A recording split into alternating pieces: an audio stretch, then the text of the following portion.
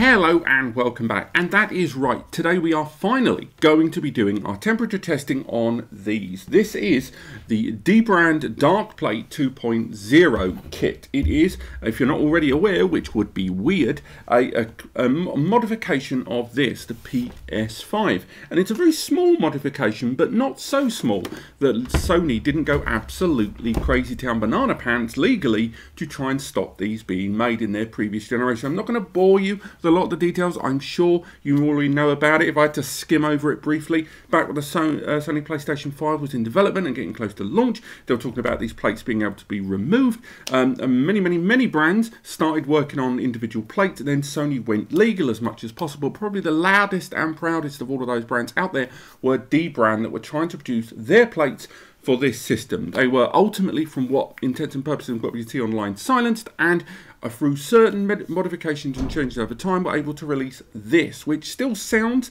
like there is legal, fandangling in the distance, but it is a modification of these panels that are a difference in shape, a difference in design, the printed logo, and of course this fan here on the top. Now, I'm also going to include an unboxing of sorts, but frankly, I'm not going to go into too much detail. This isn't normally the sort of thing we do on the channel. I mean, inside you've got this lovely retail kit. You've got the bit of foam. You've got plate number 1. Again, we'll go for it. I went for the PS1 grey plates because anyone that watches this channel knows I've got that black PS2 design and I'm that much of a loser. We've got the other plate. Again, it did come in plastic, but it got lost during the testing, and that's really it. That's the contents of your box. So as I say, we're not going to do too much looking at unboxing, but what we are going to do is take a good look at these plates before we put them on this device, because again, one of the most obvious factors about this, if you look inside, it's got the hooks that we're used to there, are those vents. Now, these don't have a fan, an active fan inside. This isn't assisting active airflow in this system. All this is doing is supplying an additional area here for air to enter the system. Now, why is that an area of slight argument? Well, the PS5, for those of you who may not be aware, takes advantage, according to Sony themselves, during early development of something called negative pressure. And that is when, on the front of the system, air is being drawn in as quickly as possible, introduced into the internal operating fan that we're going to look at in a bit, and then pushed out the back. That is what it does. It creates that vacuum system that pulls air in and then pushes it out the back as quickly as it can to recycle air and introduce cooler air as quickly as possible. Now, the argument is, for some users, the reason they wouldn't go for this is because this mucks around with that formula. What it does is it introduces a new air element that air can come in, and hopefully just in, according to the DBrand, but a lot of people aren't convinced. And in today's video, we're going to be doing a few different things. We've basically got 3 objectives to cover in this video, and I'm going to put the plates on in just a moment. 1, we want to see how they look against each other. That's going to be very brief. We just want to see how they look near each other, and ultimately see aesthetically if there's any problem there. 2, we want to learn about ambient temperature. So we're going to be utilising the standard thermometer here. We're only going to use a single node this time. And we're going to be placing this node just underneath the operating fan. Hopefully there'll be images on screen. And we are going to place this node to kind of assess the temperature of the system as it's in operation, because it's a closed system and it's very difficult to get more of a reading than that. The third thing we're going to be doing is installing an SSD. Now we're going to install a Seagate FireCuda 530. It's one of the most popular drives out there, and it's got a heatsink on board, and we're going to place that inside the M2 slot, and we're going to run the games from that M2. Now that's really important, because not only are we going to be judging this system's temperature inside the casing, we're also going to be looking at the temperature of the SSD. We're going to, after doing the test, introduce the SSD into a PC, analyze the temperature readings there, and display them at the same time. So it's going to be the exact temperature of the brain of that SSD, the controller. So that's what we're looking at today. We want to see how it looks, but more importantly, does it do what it says it can do, and are you better or worse off buying it? So again, these knock around for about $60, $59. You can pay another $10 to get a nice little strip down the middle. You can pay, I think, $5 per LED strip. But let's have a look. Let's get this off of here. So we'll remove the plates. Let's get plate number 1 off of there. And we go to the other side, the lesser removed plate. And we'll get that off of there. This one really puts up a fight normally. As we can see, having a look at these plates while I move the console there. So let's see how they compare. Firstly, we'll go for the CD optical drive end. So that's how they look, kind of that side together, definitely more rounded. And on the other side there, you can see, again, they've got the similar hooks, even in terms of thickness. I would say they are pretty much identical in thickness. Another thing that's worth highlighting is, whereas the PlayStation 1 has obviously the logos, and I very much doubt that's going to come across very well in this light, but inside there they've got kind of the cross, circle, square, triangle. These have 0 1s, kind of like binary, written all the way through the inside. So put that there, and then we look at the other side. We can have a little look there, and again on the inside, nice and simple. We've got the hooks. We look at depth, pretty much the same, although arguably this one's a little flatter, the DBrand there. And again, if we have a look inside, we've got the 0s and the 1s. And on that, we've got the symbols there if the light would ever not stop betraying me. So let's get these plates applied.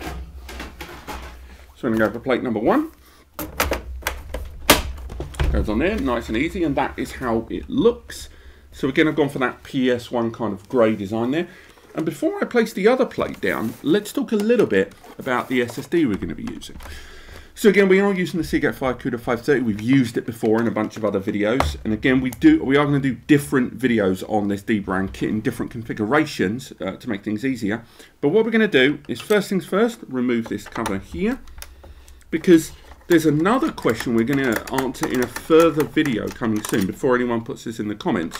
We're going to be repeating these tests, regardless of the outcome, with an M2 inside, but without the M2 cover plate. Because when this system's in operation, DBrand plates, official plates, or whatever you're going to go for, even like some $20, $30 like cheapo ones online, this SSD inside this little slot here, I'm still not in love with that design. I don't like that there's an SSD inside this slot that is gonna get hot. You're gonna have a bay there that's not getting enough active airflow inside. So if we have a look at that Fire CUDA, this is the Fire CUDA with the EK Gamer heatsink there. It's a high quality heatsink, it has to be said, and it's been tried and tested several times.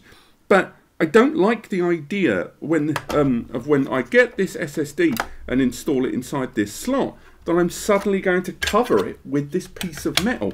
These heatsinks are designed to enjoy active airflow from the PC or system they're inside. They're designed to draw the heat away from the SSD and introduce it into the air. So the idea of this being trapped in that little slot with almost no active airflow to engage with it, to me, is problematic. So as I say, even though obviously primarily in today's video we're looking at the ambient temperature of the PlayStation system as we play some games, we're going to go for Far Cry 6 and Demon Souls, and also do some heavy read and heavy write activity, the ultimate ambition there also should include what temperature is this SSD going to encounter, because if the the active airflow and that passive cooling system in conjunction with the active cooling system in that negative pressure system is not working because of these fans, we have to at least anticipate that the SSD may get hotter as well.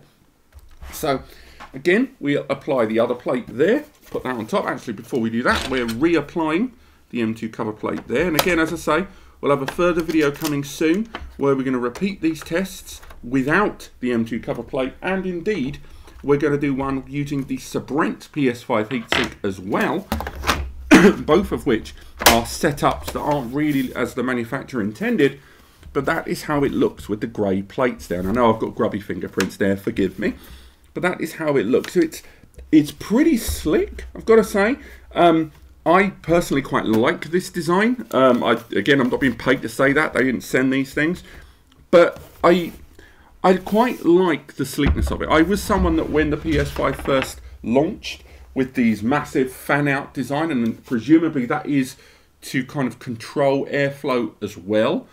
But I quite like this, and again, I'm a man that's been using black covers on their PS5 for quite a long time, so I'm quite impressed with the design there. But again, the objective for today's video is we make our way into the testing now, because I'm going to take this apart and apply our temperature node there.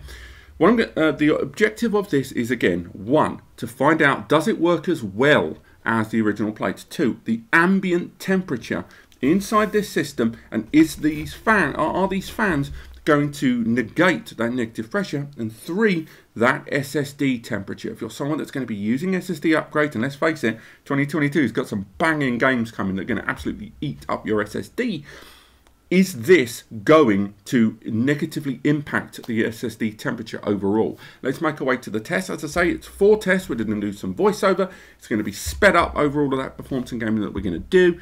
And I think we're moving around 3 to 350 gigabytes of data in every test. And at the end, we'll summarize the results and see what we think. Let's go. Okay, so our first test was a heavy write operation, moving around 300 gig of data onto the Seagate Fire CUDA, the M2 cover panel in place in both tests. And I'm recording this right now, around about a day or 2 after the test was performed. I'm in my conservatory at home, and the rain is banging against the roof, so I apologise if you're picking it up in the background. But interestingly, we can see that the ambient temperature of the system was pretty much the same, both which start around 20 degrees. However, it was the SSD temperature that was actually quite different. As you can see from the graphs on the bottom of the screen, I recorded the boot temperature of both systems, but even though the boot temperature of both of them was wildly different, I left them just in idle for a little period of time before I commenced the heavy write operation. And as you can see there, the temperature conclusion there was actually quite larger, both of which starting around about 8 degrees of difference at the beginning at the initial boot temperature, but by the end of the heavy write operation, things are a lot hotter on the original PS5 plates than they were on the DBrand, which again, I would have expected the ambient temperature to be a lot different, with the ambient temperature between these two at 0.6 with the original panels and 0.3 on the DBrand, but it's the SSD controller temperature that was noticeably different there at the end of that heavy write operation. And overall, I've got to say, the original did not do what I thought it would do in this test.